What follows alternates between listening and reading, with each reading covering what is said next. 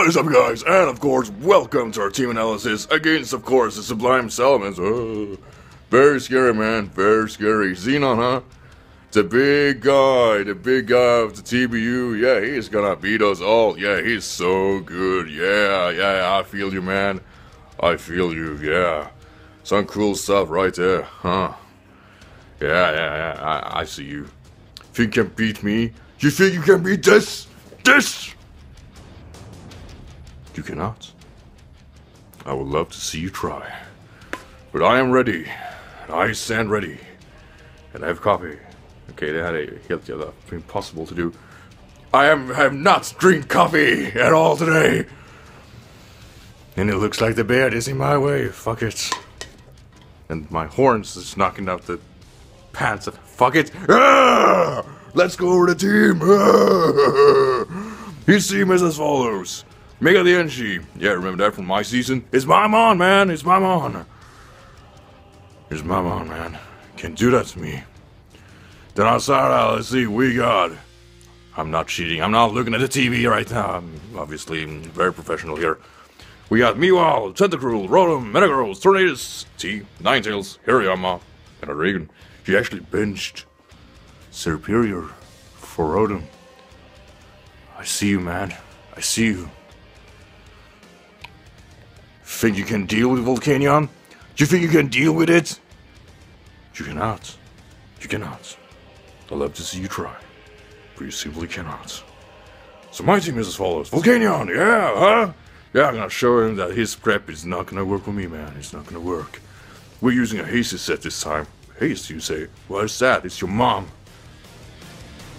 Deal with it. Now, really, it is a physical set, and since we have a physical Volcanion, we need hasty because Steam Eruption is still Steam Eruption, which means burn. So you're gonna burn. You're gonna burn, Rotom. You're gonna burn, and so will you, Xenon. So will you. Outside of that, it has Superpower Earthquake because the only mons that can resist Steam Eruption is Tentacruel and Hydreigon. We want to hit them super effectively.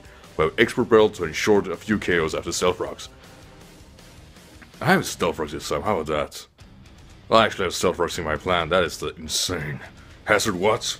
So yeah, that's about it. Volcano is really straightforward. It has enough speed to outspeed Meanwhile after one Flame Charge. Which is nice. Not that Meanwhile is a threat to us, but yeah, you know, that's a thing. So yeah, pretty straightforward. Gonna get more details about that on a more calm video after this. Anyway, follow that up with the Assault Vest Gardevoir. What? Assault Vest? Not Scarf? You use Scarf every time in LBA? Shut up! I have a plan this time. And this... Fuck it. My plan is... Since he has Regenerator on Tornadus, we can soak that, we can actually recover by that. And just overall, Assault Vest really deals well with Hydreigon. Even if it's specs, it kinda can take a hit from a Flash Cannon. It could do 50%. Could. Sludge Bomb does not really hurt us. Sludge Wave doesn't really hurt us from Tornadus. He has mons that spread us out, obviously. One being Hirayama.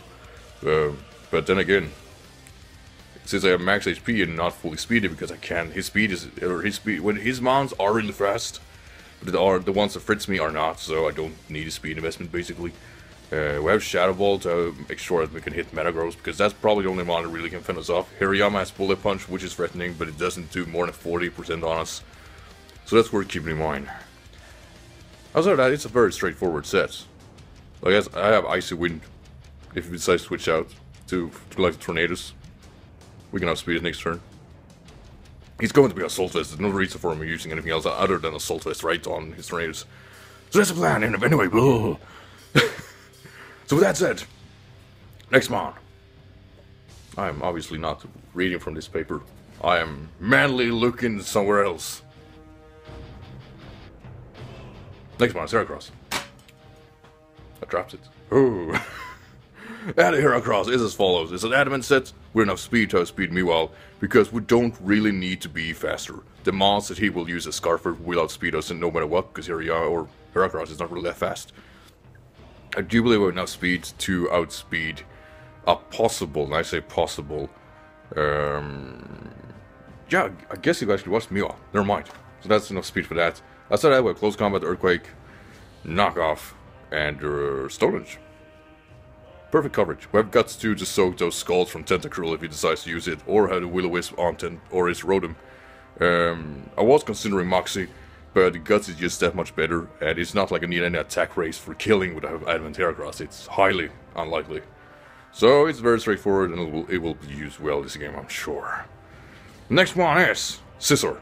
Whoa, really? Again? Third time? Woo! Yes. Third time. This time won't die. We have Ockerberry this time again. Because of Ninetales. I'm not sure I can take a hit on the Sun. It's very unlikely if it's modest. I can't take if it's timid. I'm not looking for a situation where I stay in against Ninetales. But outside of that, we have Sword Stance, Roost, and Bullet Punch Knockoff. Good coverage. We need Scizor for Meowile and Metagross. They are the mons that can't really hurt Scizor. So that was the best option I had to give. Just overall, it works because I've frittered them out also. Knockoff on Metagross, yeah, that's gonna sting. If you use Metagross, it's gonna be assault vested. And I stand ready. But yeah, there are a lot of monsters fritting him out. We are enough attack misspent actually to hit KO his Tornadus.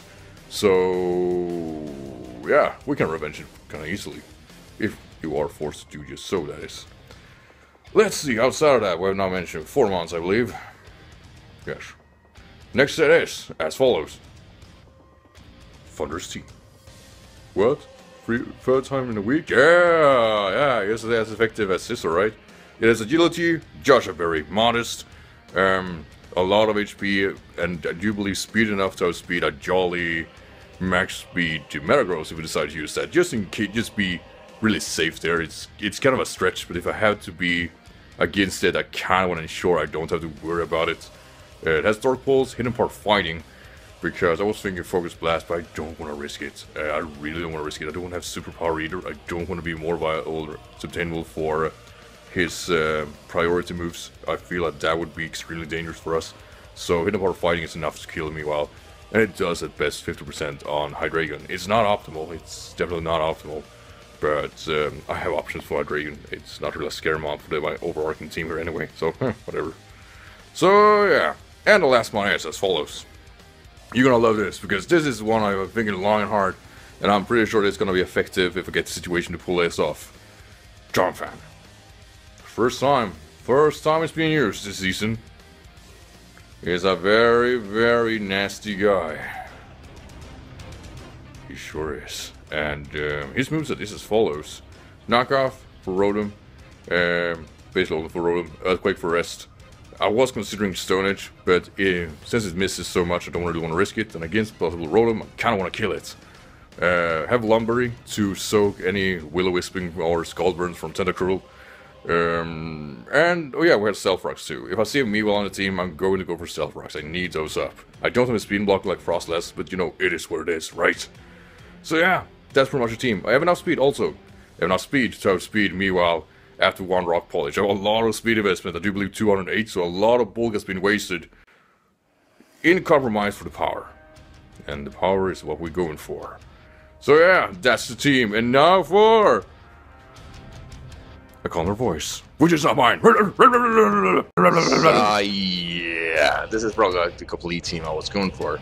I should say this, like, it was kind of hard building for Xenon, not because he's a very, very tough opponent, which is obviously is, but that was not the point. The thing was that I had a lot of mons that were definitely gonna work. I think all of my 9 mons I have available are functional mons against him. Being Sceptile would probably be the least valuable one, obviously because he used Meowile, or Meowile is a mon that I definitely are fear is going to be a part of this game. Outside of that, a physical Meowile with Sword Stance, Crunch, Rock Slide Earthquake pretty much runs through his team.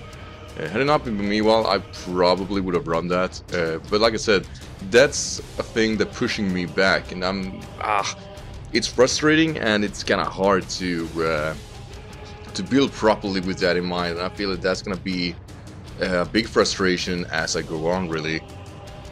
And yeah, that's pretty much it. Frostless definitely fit the build for this game, being of course a possible spiker, but I feel with the aggression I was kind of building for, that Frostless eventually became more and more gimmicky to work properly, because there are matchups which you won't win against And such of course, meanwhile again, which actually outspeed us. And it would just be, while it is functional, it's troublesome to pull off, so eventually I gave that idea up. Yeah, after that, Draping was also a Scarf Draping was what I was going for, because Scarf Knockoff just works. Would have been a great response for his Rotom, which obviously would definitely come in with, of course, the benching his superior. But eventually Volcanion won, like everybody else here. Gardevoir, Thunders, Dump, and Scizor Heracross. They were given for this game. There were between Volcanion and Drapion, and I do believe Volcanion will be overall the better mon, mostly because it's natural bulk, because I'm not bringing necessarily any bulk outside of Gardevoir. Which meant that I know that it's gonna work well, and it's a mon that I know that once I pull up Flame Charge is very likely to break a few things. It doesn't necessarily gonna sweep this game, but it will punch holes where they are needed.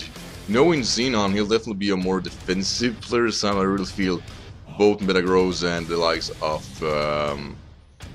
Hydreigon could be very possible defensive if it doesn't go for a Scarf set, but I'm not taking any chances with that in mind. So therefore a better option just, well, going for Volcanion and punch holes. The team I'm seeing him bringing is definitely me, while it's going to be part of this Tornadus, because why not, right? Then we have Tentacruel, because Tentacruel and Hydreigon, both of them are actually walling Volcanion, I kind of feel they are given. Then we have Rotom. Rotom is a mon I feel is going to be well used against us. And then it's between Hariyama and Ninetales. Hariyama and Ninetales are both good mons for my team, not because they necessarily hurt all that hard, but there are mons that can soak the Steam Eruptions, which will be incoming with, of course, a draw from Ninetales and just Thick Fat on Hariyama. So which one of those will come, I'm unsure, but they will be coming. I'm pretty sure I'm predicting this team rather nicely here. I won't see Dainchi. While Dainchi is a very, very good mon, he won't use that due to Scizor. I mean, it would be a complete risk. Hell, when I faced a Scizor in Season 2, I never brought Dainchi. It would just simply be too risky. That's the same reason you don't use Sceptile this game, because that 4 times priority is just gonna leave a shit stain on my Mega. So not taking that risk. But yeah, I think this is the best team for it. It's not gonna be a long battle. I know it's not gonna be long, because if I don't break him early, I'm gonna be walled out myself and lose due to lack of proper defenses. So I'll definitely say that this game is gonna be under 20 turns, at least under 30 for sure. The mons I see falling this match are definitely Volcanion, and I know that Volcanion Heracross will fall this match for sure. If Donphan doesn't work properly with Rock Polish, then it's gonna fall too. But outside of that, I do believe that if I win this game, both Gardevoir, Scizor, and Thunders is gonna be well intact. Because they are probably the mons that can not only soak what is gonna they're facing, but also retaliate really hard, and I think overall that's gonna work in my favor. So yeah, with all that said, I really hope we can pull this off. Xeno, like I said, there is a very, very good battler, and there are only so many plays I can do with this team where I just won't flat out die. So yeah, you guys will of course see this game tomorrow, which will be Friday, and for Xenon, good luck, have fun, and shit. Let's do this. Shit.